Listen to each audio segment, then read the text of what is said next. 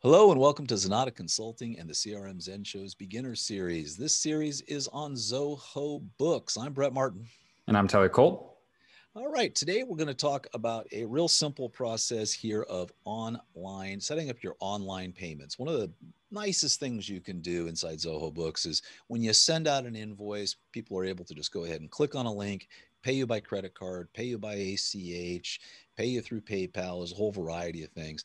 And it's really easy to do. You're just going to click on settings and you're going to scroll down to online payments. And then you've got the various payment methodologies. So Stripe is their preferred gateway across the board. So when you click on credit card, debit card, it's going to say set up Stripe. Now, you have a lot of other options here. You have WePay and Forte and Square. Authorized.net is a big one. If you're using a third-party credit card processor, this happens all the time. This is, credit card fees are variable. I think, if you walk in and use an American Express Platinum card, it actually costs the merchant like 4 or 5%. For them to accept that credit card from you. On the other hand, if you walk in and use a debit card, it's usually well less than 1%. So most of these companies like Square and WePay and Stripe, they all charge kind of the same fees. It's usually about 30 cents per transaction and 2.9% on top of that. Where authorized.net comes in handy is, if you run tens of thousands, hundreds of thousands of dollars in credit cards, you can go to a credit card processor and they'll come back and they'll give you a variable rate.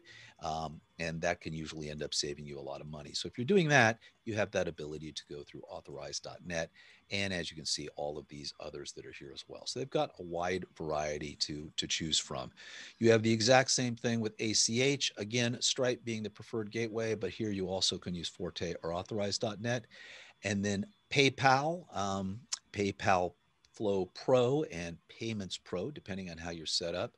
A lot of people like to pay by PayPal. So this is one I really highly recommend you set up. And then you have Ideal, which is another methodology another way for people to pay you. And again, Stripe supports Ideal, and that's really your only choice. So if you're gonna accept Ideal payments, you'll need to go through the Stripe gateway. For credit cards, debit cards, I really love Stripe. For ACH, we really, really love PayPal. And to get one of these set up is pretty darn simple. Just go to Setup Now.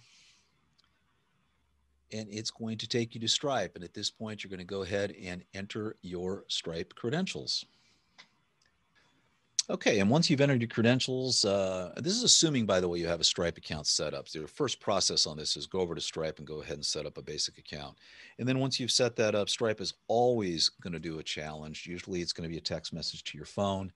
And from there, once you've entered that, it's going to know you might have multiple accounts with Stripe. In this case, we just have the one, and you're just going to go ahead and connect. And then it's going to go ahead and connect your Stripe account with Zoho Books.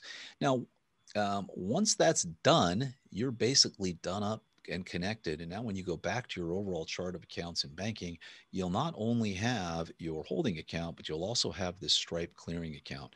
So as funds come in to the Stripe clearing account, they'll appear here, and then they're going to automatically be transferred up to your bank account. So how do you make it automatically transfer to your bank account?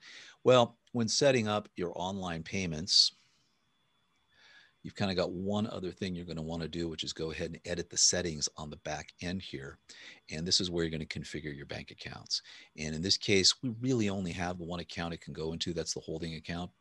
So if you had multiple bank accounts set up, you can say where it's going to go there. So basically, anything coming into Stripe, once it's deposited, is automatically going to be removed from your Stripe clearing account and put directly into your bank account.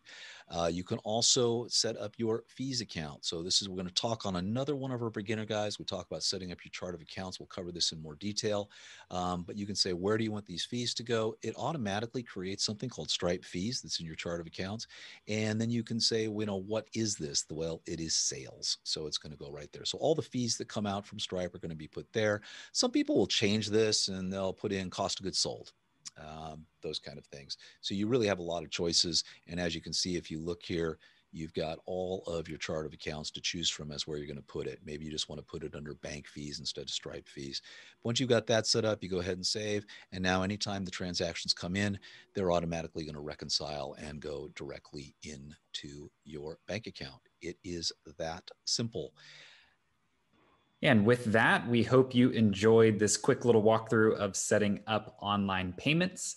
As always, if you have any questions, feel free to email those over to us at info@zenatta.com, and we'll be happy to help you out.